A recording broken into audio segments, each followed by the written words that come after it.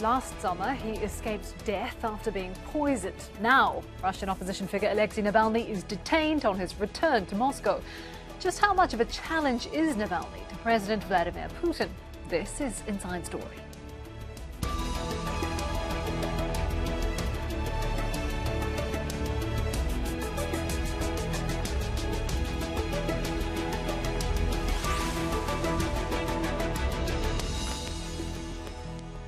Hello and welcome to the programme. I'm Kim Vinell. International condemnation is growing over the arrest of Russian opposition leader Alexei Navalny when he flew into Moscow. Navalny spent the past 5 months in Germany after being poisoned in an attack he says was ordered by President Vladimir Putin. Both US administrations, the UK and the European Union are calling for his immediate release. Germany has described Navalny's arrest as incomprehensible, while Amnesty International accuses Russia of waging a relentless campaign against him. We'll bring in our panel of experts to discuss this further, but first, here's Rory Challen's report.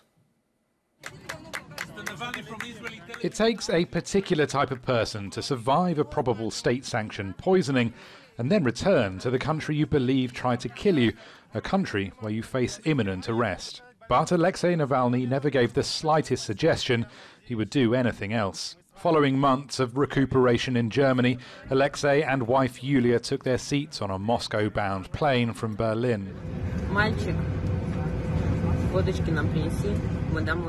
Boy, bring us a little vodka. We're flying home, says Yulia, quoting a much-loved Russian gangster movie.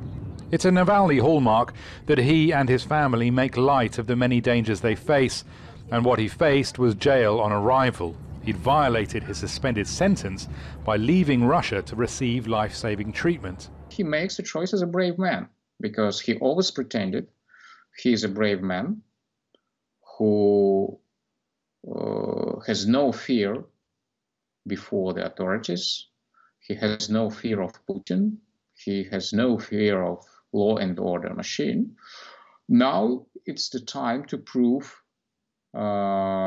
these claims and show the deeds. That's why if he stays abroad, he diminishes his claims of being, number one and brave opposition.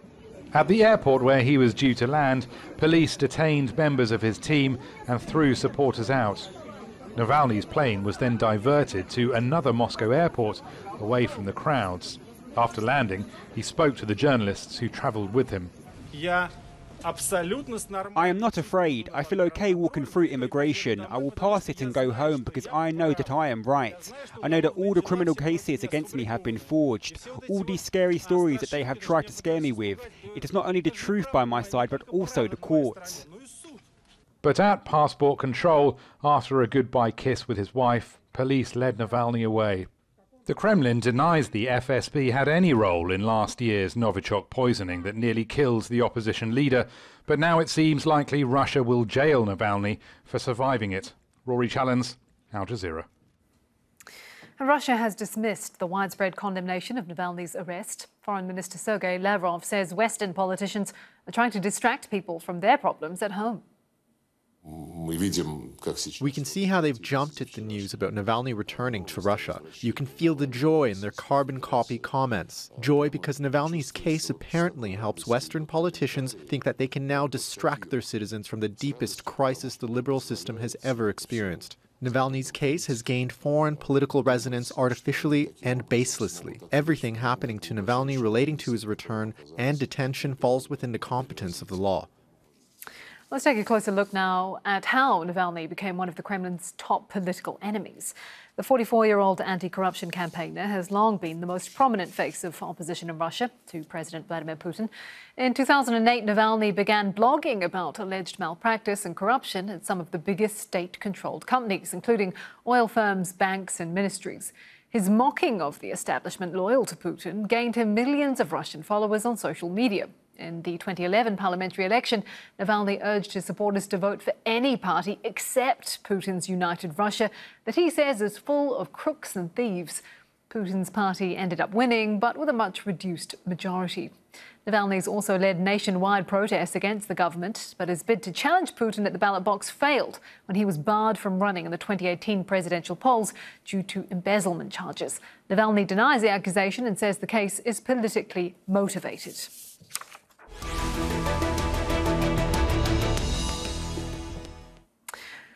Joining me now are our guests. In Moscow, we have Alexander Soloviev, member of the board of Open Russia, an opposition movement. In London, we have Sam Greene, the director of the Russia Institute at King's College London. And back in Moscow, Vladimir Sotnikov, political scientist at the Russian Academy of Sciences. A warm welcome to you all.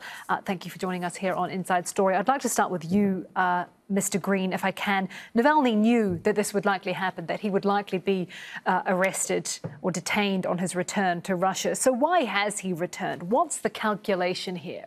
Well, I think the calculation is that, first of all, I think your report said that he was returning to the country that poisoned him. I think Navalny would probably dispute that and say that it was the government that poisoned him and that he claims as much right to the country as Putin does, right? So he, is a political activist. He has, become the leader of, what remains the largest and most powerful independent political organization in Russia. And so the only way that organization contests parliamentary elections that are coming up this year and continues to challenge the Kremlin, right, is if he is there. Mr. Sotnikov, what do you think the calculation is in detaining him? Do you think that the order came all the way from the Kremlin? No, I don't think so. Actually, I'm not partly agree with my esteemed colleague Sam, because first of all, the case of poisoning was never proved, and the Germany actually delivered all documentation, but not medical cases, medical indications that he was actually poisoned. So that we might call it alleged poisoning.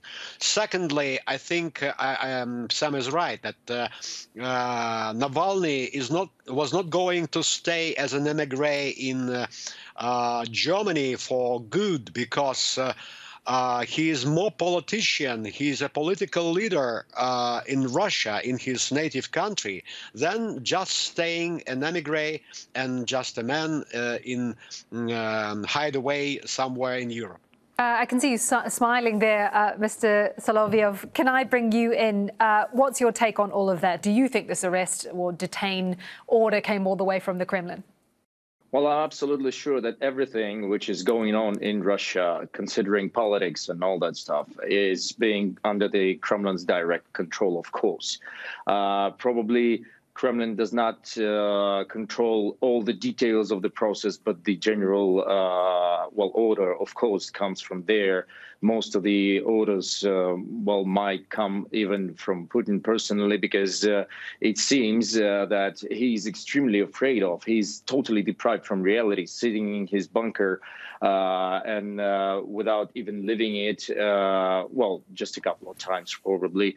So I know how that may sound, but from the other hand, as far as we see, I'm absolutely sure that that was poisoning, and those poisonings started from the very beginning of the Putin's era, from the very beginning of the 2000s, and they all happened just before the flight or during the flight, just because it's very convenient for the assassin to poison a person just before the flight, because it's very difficult to provide a treatment on the flight. There is nothing necessary in the boat, and so the poison takes its time just to kill a person. And it looks like just someone felt sick and a very, very suspicious death, but still no proofs, etc. And it used to happen for like 20 years. And now we see that this is not even the first time. Vladimir Karamurza was poisoned twice. Petr Verzilov was poisoned, and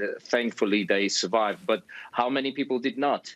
So, of course, I'm absolutely sure this super sophisticated chemical weapon is being used by the direct order of the Kremlin. Interestingly, actually, Navalny himself put out a video which has been viewed more than 22 million times, which I think we have that video. And in it, he makes a phone call to one of the FSB agents that he says proves that basically that he's admitting to playing some part in his poisoning. What do you think, Mr. Greene, all of this has done to Navalny, to his popularity, to the opposition?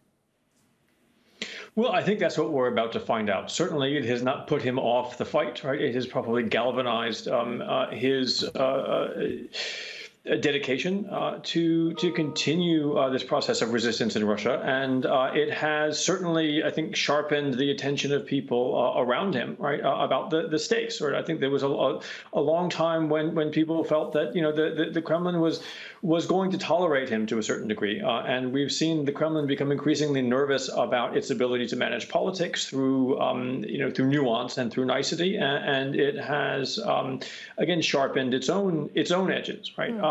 The question, though, right, is really whether that matters to very many Russian people, right? So we did see, I don't know the full numbers, but hundreds, perhaps thousands of people show up yesterday at Vnukovo airport.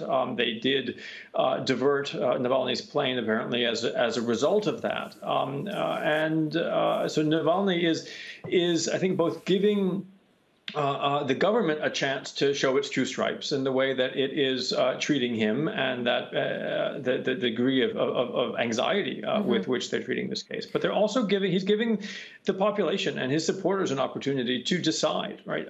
Does it matter to them what happens to him? And we're going to have to wait and see. Mr. Sotnikov, what do you think? Do you think Putin is nervous of Navalny, of the strengthening of opposing voices? It could be so, because probably on the coming parliamentary elections and on the more space for President Putin to have this so-called zeroing of the constitution and the next presidential term, he might be afraid. But I think that is not the case, because look, and I just want to argue with Sam, and for Russia, first of all, this is the matter of the internal law, and I would like to remind that 2 criminal cases are still hanging on Mr. Navalny, and this, according to Russian law, these criminal cases should be somehow prolonged, and so he might have a good chance or a bad chance, would like if you would like to hear that, to be brought to a criminal court and sentenced to cases that he says are politically motivated. Yeah. Cases that he says are politically motivated. I want to bring you back in, Mr. Soloviev. You are a member of the opposition. Is there a trend of clamping down on dissent? Are you worried for your own safety?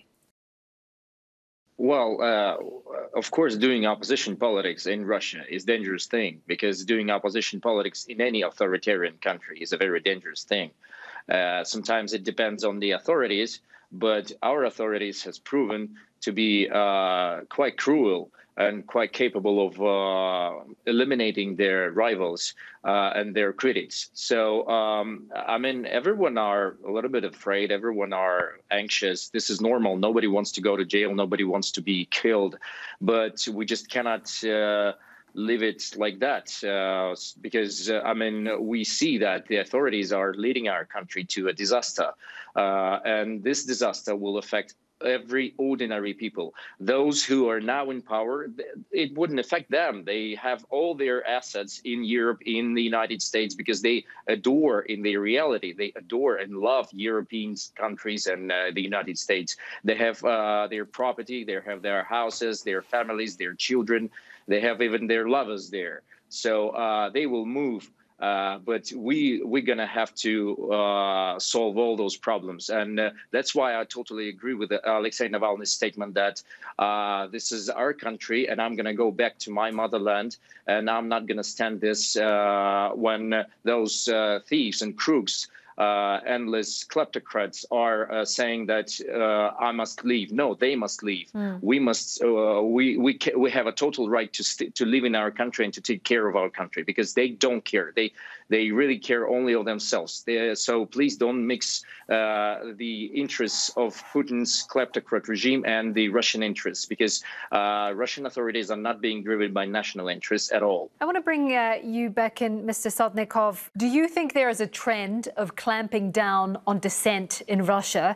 And do you think that will impact the Duma elections? Yes, I think so. That most probably, first of all, I would like to say that we actually witnessing now the continuation of the Mr. Navalny saga 2.0. You know, it's and it could be so, analytically speaking, that the so-called Russian opposition is just in a weak position right now, and Mr. Navalny probably ultimate goal is to for taking decision to return to Russia is to be a leader again of this opposition movement, and we might see in the coming weeks what will be the outcome of that.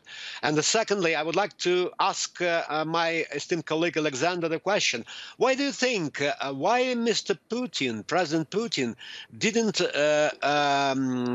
stop Navalny from escaping or from emigrating to Germany for treatment and didn't actually arrest him or just detain him right after this, as you put it, the so-called alleged poisoning of him back in Russia? Go ahead, Alexander. Do you have a response to that? Sure. I'm absolutely sure that that was in their interest to get rid of another opposition figure, of the most prominent one. And that's always a good chance to make somebody leave the country so this person does not pose any threat within the country. And it's been done constantly with a lot of different opposition figures. So the threats are working. Some of them are leaving the country. Some of them are already left, and for now they're living for several years out of the country because of the criminal cases initiated against them, because not everyone are ready to spend their lives in jail. Alexei Navalny was not put into jail immediately in Russia because they probably didn't want him to become a hero, but now they see this that all the threats they've made while he's been in Berlin are useless, and he's back, and now the situation seems to be not under their control. They don't like it, and probably they will try to make something like put him into prison for a short period of time and see what's going to happen next. And if there is no reaction from people, is going to become if the population will show no reaction, he will probably stay in a jail for a pretty long period of time. But anyway, all the actions that are being taken by the authorities are making him a bigger hero, and that sounds ridiculous. Ridiculous. The actions of the authorities are ridiculous because they are so much afraid of any alternative view. Really, even if the alternative view is wrong, they're anyway really afraid of this alternative. This is the nightmare word for the regime. Mr. Greene, do you agree with that the vilification of Navalny just adds to his cause? Well, look, I mean, I think the Kremlin has an advantage, right? It controls pretty much all the television, most of the media in the country, all of the political parties that are allowed to actually compete in parliamentary elections. And so it has the ability to paint Navalny the way that it wants to, right? But it does seem to be doing things that then have to be explained, right? So the saga that we saw yesterday in terms of turning Navalny's airplane around in the air, and then today having a court hearing right in the police station where he's been detained with about a minute's notice for his lawyer, right? Does not project confidence, right? And it does suggest that there is a degree of nervousness in the Kremlin. The reality is that autocratic regimes don't really tend to fall because they are brought down by a challenger from the outside. They fall because people begin to believe that the power of the autocrat is no longer inevitable, right? And then that power will shift very rapidly to whatever leader is available, right? So really, the Kremlin needs to be very careful about how it projects both power and weakness. I want to talk about the international reaction. As we said earlier, in the US, in the UK, the European Union, all calling for Navalny's immediate release. Germany describing Navalny's arrest as incomprehensible. I want to ask Mr. Sotnikov, how do you think Navalny's arrest will impact, or detention rather, will impact Russia's relations with the rest of the world? I think the answer is very clear, actually, because of this happening right now, we could expect, analytically speaking, more adverse reactions to these deeds, and we can expect that more sanctions, and Russia is still suffering from sanctions already. More sanctions could be imposed, and that's one thing. Another thing is that the relationship between Russian Federation and, unfortunately, and major Western countries like the US, like Germany, UK, could be spoiled to the point of zero, because there is ultimately opposite positions on the Navalny case in Russia and in the Western countries. But just to add to that, I would like to say that legally speaking, this is an internal Russian case, according to the Russian law. But as international reaction, we see that the Russia could get away without much trouble after the sanctions were imposed on Russia after the joining with Crimea. So who knows? And we should see what will be in the near future if more sanctions will be imposed on Russia. I think the future will show what will be the relationship between, say, President-elect Biden administration coming to power in 2 days, and what will be the relationship between Russia and major Western European countries. You talk about these charges being the domain of Russia itself and of the Russian judicial system. I guess the question is, do people have faith in the Russian judicial system? I'd like to come back to you, Mr. Soloviev. Do you think that the Russian people have the appetite to really challenge the system, to make noise, to put themselves in the way of danger, to see change? Well, it's always quite hard to predict that. We should take into consideration, of course, the whole state machine of propaganda that works on one thing, on making people learn helplessness. And it's doing great, well, especially considering the budgets. So people are, well, a lot of people know everything. But the weirdest thing that most of them are not ready to go on the streets yet. Though sometimes, well, big protests happen in Moscow, for instance, like 100,000 people may appear in the streets, but that doesn't lead, well, that does lead to something, but not to the conditions that people expected. So I do not know how people are going to react right now. Moreover, it's even more important that it's -20 right now in Moscow, so it's quite difficult to protest in the street. I do not know how people are going to react. And the only thing I know is that they are really people are frustrated. People are people understand everything about the nature of this corrupted system, but they keep sitting home and murmuring and complaining that no matter how hard we try, we're not going to change anything because nothing depends on us. Yeah. So I'm very grateful to people like Alexei who continue their struggle because they show on their own example that still something is possible, and we cannot just sit up and wait while things change on their own. We must do something, and I hope people will somehow react. There's so much more we could talk about. Unfortunately, for time, we will have to leave it there. Thank you to all of our guests, Alexander Soloviev, Sam Greene and Vladimir Sotnikov, and thank you too for watching. You can see the programme again anytime by visiting our website, aljazeera.com. And for further discussion, go to our Facebook page. That's facebook.com/AJ Inside Story. You can also join the conversation on Twitter. Our handle is @AJ Inside Story. From me, Kim Vinell, and from the whole team here, bye-bye for now.